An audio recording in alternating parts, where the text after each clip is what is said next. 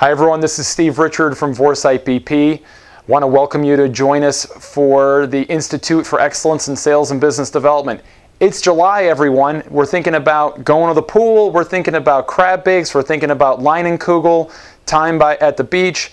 What we should also be thinking about is prospecting. This is the best time of the year to prospect. This is how you generate major pipeline for September, October, November, and December for your sales teams to close out the year strong. So come join us at the IES&BD late July. What you're going to learn, number one, you're going to learn how do I gain access to decision makers at my target accounts. Number two, how do I generate a sense of curiosity amongst these people? What the heck does curiosity have to do with prospecting? Come and find out.